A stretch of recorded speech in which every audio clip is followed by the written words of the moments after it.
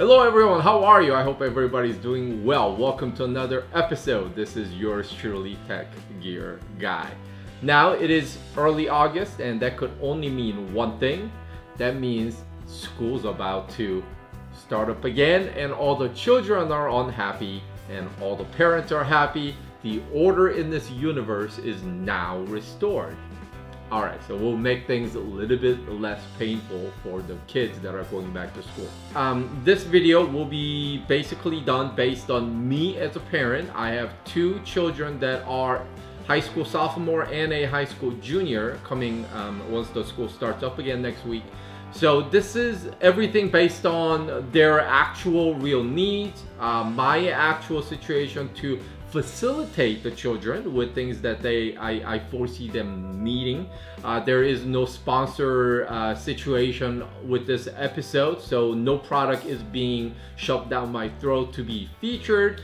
In my YouTube channel here, I typically feature a lot of business related equipment, enterprise level. However, in this episode, we would actually take a look at things that our children would need. So whether you're watching this video as a student that's going back, whether you are a parent just like I am, sending your kids back to school, some of the things that could be considered will be featured in this video. Okay, so we'll get started with our item number one, which is Netgear Orbi. So Netgear Orbi is a new breed, one of the new breed of Wi-Fi router gateway situation for your home network.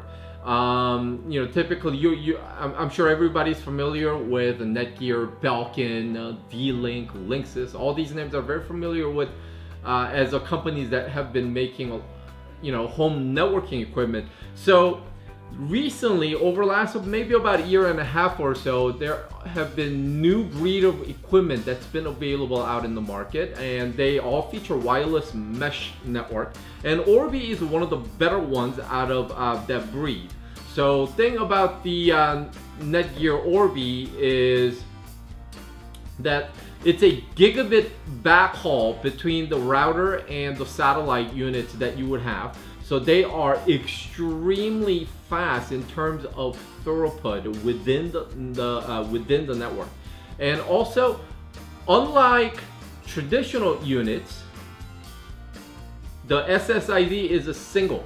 So you don't have a separate SSID for 2.4 gig network versus 5 gig network, and so on and so forth. And one of these units alone can cover up to 2,500 square feet in according to the manufacturer, and there's no real scientific way for me to really validate that, but for my house, these two units are plenty enough to cover every nook and cranny in this particular house. And tri-band Wi-Fi is featured, and this is AC3000, by the way. And the reason why you need really good Wi-Fi network, obviously, it goes without saying, something that's fast and reliable for them to literally be anywhere in the house with their laptops and tablets, including the phones, get reliable fast connection without the dreaded buffering dial. That is very, very important. So I decided to show the item number one as the Netgear Orbi.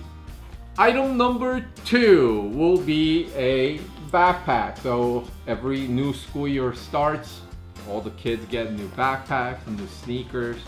I don't know, when I was going to school, I was recycling backpacks from the previous school year. I don't know when the whole thing shifted and changed, where every year I need to buy my kids new backpacks. I don't know, first world problem, I'm sure. Alright, so this year, one of my kids will be going back to school with this backpack. It's a Vulcan backpack, casual backpack with a charging port. Alright, so let's take a look at this real quick. So in the bag, you have plenty of cushioning, and this lumbar cushion is super nice. And that actually, inside there's a zipper, and there's a storage pocket right here. And on the backpack strap, itself, you have the sunglass loop, nice touch I guess, and on top you have the earbud headphone port, and on the each side of the backpack there is a pocket, so things like a water bottle can be fit in here. Now what is the feature of this backpack is this USB port that's on board on the backpack, so you could easily shove in your charging cable and charge your device outside. Now, however, the manufacturer does not include a battery, so you do need your separate power bank to go with the backpack. So inside there is a pocket and there is a USB port so that you can attach your own power bank. So that is that, and there is a plenty of padding for your laptop or tablet, whatever you wish to take. Mesh pocket for things, plenty of room right here, plenty of depth. It's about it's over 6 inches actually width-wise for your binders and accordion files and textbooks and everything else. Got your other pockets for different things, and another pocket here on the flap. So overall, very minimalistic design. This is not one of those backpacks where it's designed to take everything in the kitchen sink kind of backpack. It is again, very minimalistic design. Does have the USB charging capability so long as you provide your own power bank. So that's the Vulcan casual backpack with USB port. So segueing from here, okay, so from the backpack that needed a power bank, now item number 3 would be the USB power banks. So let's take a look. The first item I'm going to show you is Jackery Bolt. So this particular power bank is nice for a couple of different reasons. Yeah, how much cool really power bank can be, but this is one of the ones that I actually do like a lot. So it has an onboard flashlight in case you need, and 6,000 milliamp, pretty much all standard, as far as the power banks are concerned. What I do like is that it comes with its own set of cables, your lightning cable for your Apple devices and your other type of USB for your Samsung phones and whatever else. These are children, right? Whether you're shopping for junior high kid, high school kid, even for some college kids, just one less thing they have to carry, they have to throw into their backpack is a good thing in my book. And chance of well, what's the point of having a power bank without without the cable? And a lot of kids forget to take necessary cables with them. That's why I love this particular unit, which comes handy with its own cables. And then you have your USB port, so you can shove in your other you can shove in the USB cable for charging other things that is not a lightning cable or the micro USB. Again, so in this case, this power bank will provide the necessary juice for the backpack that I showed earlier. All right, so however, the thing about this guy is, although this is not the biggest one you can buy, it is somewhat hefty. It's not that bad, but in the event your kid prefers something lighter, I have PNY LM3000. This is a power bank that's gonna supply 3,000 milliamps, so it's about 2 full cycles of iPhone charge, or just something that will just get you through the day is what this will do. No, it does not have a flashlight, any of those questionable features, but again, it does come with its own set of cables so that the children don't have to carry any of separate cables for their power banks. Again, iOS cable, lightning cable for your iOS device, and just generic standard USB type. So This thing weighs barely nothing. It's about 6 ounce. It's really fits easily into any backpack pocket. When I go out when I go out on an all-day exercise, I actually take this with me just so that my phone and my Garmin devices can be juiced and not run out in the middle of my exercise. So another quite nice unit. So now on to the next. All right, item number 4. Is it 4? Actually, I lost my count. All right, so if you've been to local Best Buy or what have you, something that you would have seen is absolute oversaturation in terms of a Bluetooth speakers. I mean, they have things that are flashing, they have things that are doing all kinds of different things. At the end of the day, Bluetooth speaker, exactly what it should be is provide wireless functionality so that nothing can be tethered. Perhaps decent sound, decent enough sound quality so that the entertainment kids are enjoying could be experienced without any sort of ill effect. That's about what I'm looking for when I'm shopping for something like Bluetooth speaker for my kids going back to school. So I don't need anything that's, Bose. I don't need anything that's, big. I don't need anything that's flashy. What I am looking for is something exactly like this. This is Polk Audio Boom Swimmer Duo. So as you can tell from the product name, it is completely waterproof and it is a shock resistant with it's pretty much plastic, but there's a lot of soft touch. Actually, it feels very good to the touch, rubberized plastic. The sound quality is great. It gets pretty loud. Of course, the loudness doesn't necessarily mean the audio quality is good. Don't get that twisted. But the hook here can be shaped any shape or form, so you could hang it on your backpack. You can throw it inside of a backpack with no regard. There's not, bumps will not damage this particular speaker. If you get 2 of these, you could actually use them as a stereo, which is also very nice. Comes in a lot of different fun colors. This is basically what it is. I mean, these are children. They're gonna lose things, and you don't need to buy them anything super expensive, super nice. This provides hours of entertainment for your child and his and her buddies at a hang. So that's about that as far as this is concerned. Easily replaceable. What else? Oh, also obviously the phone connectivity. So could be used as a speakerphone. Very nice. Cannot recommend more.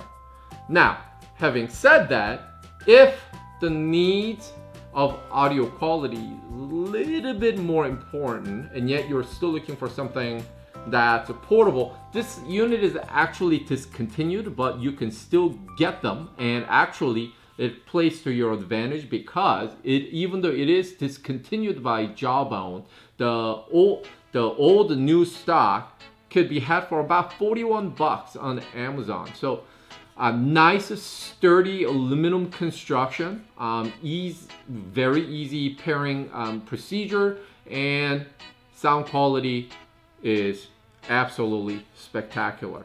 What you don't want is too boomy of a bass, clear definition in the mid-range and treble, and this unit, even though, I mean, look how tiny it is. Yes, it is slightly bigger than the Polk Audio Boom, but based on its size and the value that you get from just spending that kind of money, much value presented in this particular device. Jawbone Jambox Mini. Okay, next item. So not everybody can use Bluetooth speakers because of surroundings, library, or whatever, where you cannot disrupt the others. But if your child needs to still enjoy music or whatever in privacy, you would need earbuds, headphones, what have you. Okay, so as far as the earbuds are concerned, whatever that you can get at local Target, great. You want to spend $9.99? Great. If you can If you want to spend $49.99, great, go for it. Doesn't matter. It's not like the kids are audiophile. They're not really looking for any great quality in terms of audio reproduction. Something that's sturdy, something that could be tossed around, something that you can live with even if they get lost. So that's as far as the earbuds are concerned. Now I am a little bit more selective when it comes to actual headphones. So today I'm gonna recommend and show you a Symphony One from Definitive Technology. Okay, these are a little bit pricey. They are well north of $300. These are Bluetooth. As you know, iPhone 7s and upcoming iPhone 8s, they don't have audio jacks, so you kind of need to go with the Bluetooth. So the reason why I like these in the sea of, boutique high-end headphones or, whatever. First of all, on-ear headphones, I don't care for because after a while of listening, they do hurt. These are over the ear. So they cup ears very nicely. The foam padding is absolutely just luxurious, very soft to touch, and no pressure at all when you wear these for a long time. And great controls presented right on the headphone. I believe that's the right hand side. Anyhow, so that and with the Bluetooth connectivity, the sound quality is just awesome. Audio reproduction quality is indeed spot on, just on point with these. Battery life is great, and it's just absolute solid material. The way they are put together, very, very nice. Love these headphones. So these would be what I would recommend to you for legit headphone need. Okay, finally, back to school tech video cannot end without a laptop. So what kid does not use a laptop nowadays? Now, if your kids go to a school that they provide laptops that can even be taken out of classroom and to home, that's great. My children spent the last entire year on Chromebook, which worked out very nicely. They do need a little bit more than the features that are provided Chromebooks this year, so we will be going to something different. But I don't know what everybody's needs are, so here's what I will talk about today. So, a lot of back to school tech videos have shown not many options in terms of laptops. A lot of them have generic recommendations. Things are, considered a little bit prototypical, for lack of better terms, and I may end up doing the same thing, but here are some of the picks that I would give you, just like the other guys. 2016 late MacBook Pro. The one I'm holding here is the 13-inch unit with the touch bar screen. I do have carbon skin to protect the exterior. Now the MacBook Pro is obviously extremely solid build quality, great ecosystem in the App Store. Screen is phenomenal. The keyboard with the butterfly technology takes a little bit of getting used to. Solid trackpad, pretty much good. In terms of a performance of sheer horsepower, it does lack a little bit based on what you're spending. So that's just something you need to be considerate of. Now, it does have a headphone jack, however, as you already know, in terms of a port availability, it sucks. So if your children have,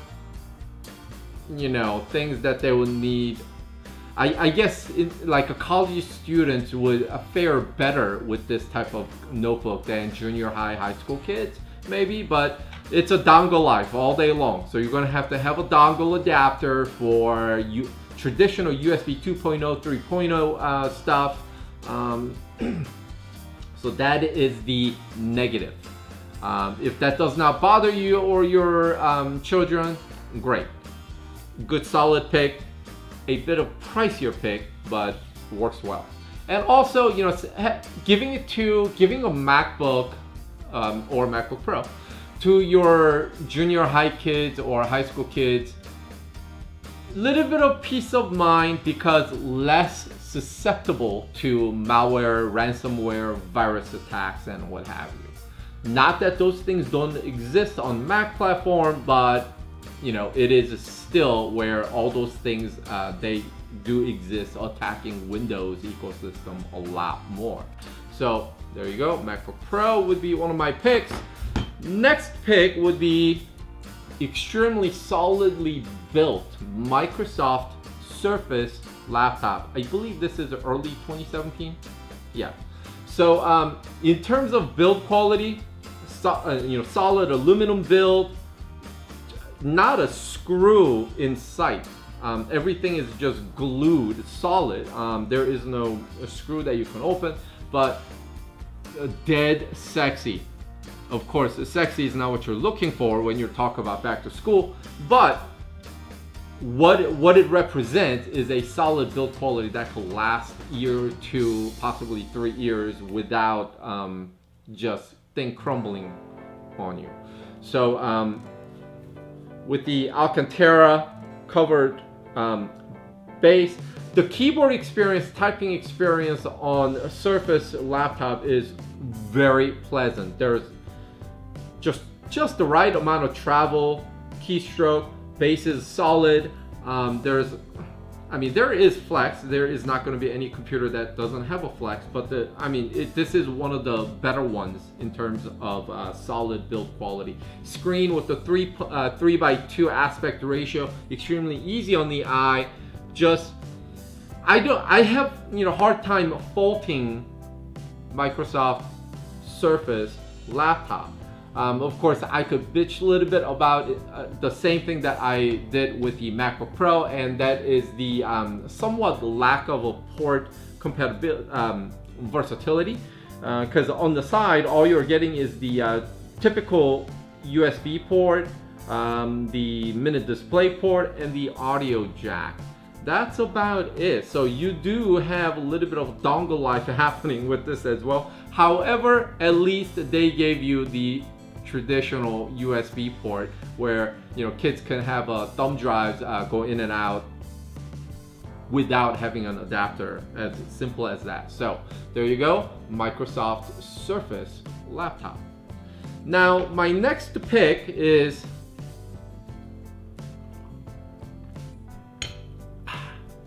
refreshing. My next pick is very similar to what I just showed you. However, this will be my pick if you are going to spend upwards of $1,000. This is Microsoft Surface Pro, not Pro 5. This is what replaced the Microsoft Surface 4, which was extremely well made and well received. This has, however, tremendous improvement over that unit. Worth mentioning, and the reason why this is my pick over the Surface laptop is just in terms of versatility. Kids will evidently spill something. Their hands are not necessarily always clean. So in the event your Alcantara keyboard is compromised, you could just get rid of the one that's compromised, go get a new one for $140 whatever it is, and just shove it in, get it attached, and then it's good again. And also with the millennial children's growing up with their parents' iPads and iPhones and what have you, they are very used to the tablet form factor. So having the tablet mode, which they can just sit on the couch without the need of a full keyboard, watching Netflix or whatever in the dorm, or doing something that does not require a full keyboard, then they can just operate on a tablet mode, which is very nice option to have. The aforementioned Surface laptop does not provide you with the full tablet mode like the Lenovo Yoga units do, so they can't go into tablet mode. So you are stuck as just a regular laptop, and then again, that is the selling point of that unit. Of course, the downside of going with the Microsoft Surface Pro like this is that this is a separate cost. When you buy it, it's just this. So when you spend $12.99, you get a full laptop here with the Core i5, 256 gig of solid state drive, and 8 gig of RAM. That's exactly what you get with the Surface Pro, just that. So this is an extra cost. So that's something to think about. But the spec-wise, I mean, this is the 7th generation Core i5 Kaby Lake processor running with no fan. So there's no fan noise. The air ventilation engineering is just state of the art, if you ask me. The form factor is great. Yes, it is a slightly thick if you just consider it being as just a tablet only. However, the versatility that it gives you, it's not that bad at all in terms of a form factor. And just overall, just very nice unit to have going back to school. Cannot recommend enough. Alright, so that takes me to the final laptop that I will show you. Everything we've talked about so far, extremely expensive, well north of $1,000. I'm a parent. Every dollar that I spend has to, it needs to travel far. Of course, it's just easy for me to sit here and throw, $1,400 laptops at each kid and be done with it. But unfortunately, I'm not in that situation, and I'm assuming many of you aren't in that situation either. Or if you are a student and you're watching your spending, and you need to be conscious of where your money goes. And if that's not the way, I'm going to show you something that I feel is the pick of the year for me in terms of this year's back to school event is concerned. So this is a Dell Inspiron 15. So it is not as sexy as what I showed you earlier. It is plasticky. However, it doesn't feel that cheap. I have not been a big fan of Dell computers because of course, minus the XPS line. Especially Inspiron and some Latitudes, they are very plasticky and they don't really give you, a lot of substance when you hold, or in terms of build quality historically. This, however, is very nice, and I was, go through a couple of things with you. So the texture of the top, bit of a flex, not that big of a deal. The screen is 15.6 inches. They do have a version with and without touch screen, and touch is nice because typically I would use my left thumb to kind of scroll up and down for documents, or maybe even Facebook, that require a lot of vertical scrolling, so I don't have to use the mouse or the trackpad to do the scrolling. So the touch screen option is extremely nice, and unlike the other laptops we saw earlier, this is big to a point where it could accommodate a lot of ports. So on one side, there's an optical drive. I can't even remember when it was the last time I saw a laptop that had an optical drive available, but there is one. USB and the audio jack, secure digital card slot, and on the other side you have two more USB 3.0, HDMI out, and a full Ethernet jack. So with that, you have pretty much everything covered. Granted, you do not have a USB Type-C, but you could get away without that for the time being. And trust me, as in the school environment, as people are, and the traditional form factor USB thumb drive is a little bit more prevalent. So that comes that becomes very useful. And look at this base.